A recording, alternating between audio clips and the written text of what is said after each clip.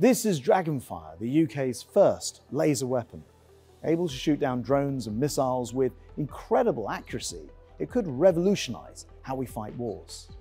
And this isn't an idea decades away, we're building it right now to fit onto our warships in just 3 years' time. It's a fantastic example as well of how Dstl engages and works with industry.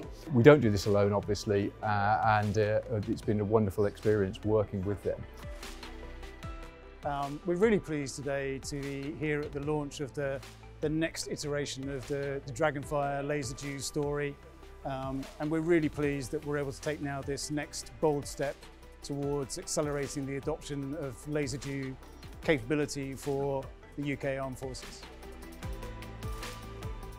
We've come together really well to create laser-directed energy weapon capability. We've seen some of the stats around this, the £10 a shot, the £1 coin that we can hit from kilometres away, and it blows my mind around the physics that we've driven into the engineering of this. When you think about trying to shine a laser pointer when you're running around a football pitch at, say, a wasp at the other end of the football pitch, how can that be achieved from engineering? Well, we've done exactly that. That's what DragonFire achieves.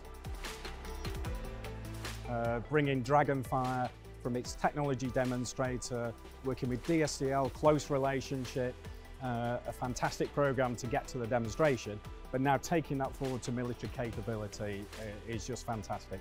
We're accelerating the program, we're doing it faster than we thought we would. The teams together, so MBDA with Kinetic and Leonardo. And just to say how fantastic it's been part of the consortium with Dstl, MBDA and Kinetic, creating this example of British technology, which is really going to be key in protecting our forces and our ships in the years to come. Exciting technology, and I think it's just a great example of collaboration.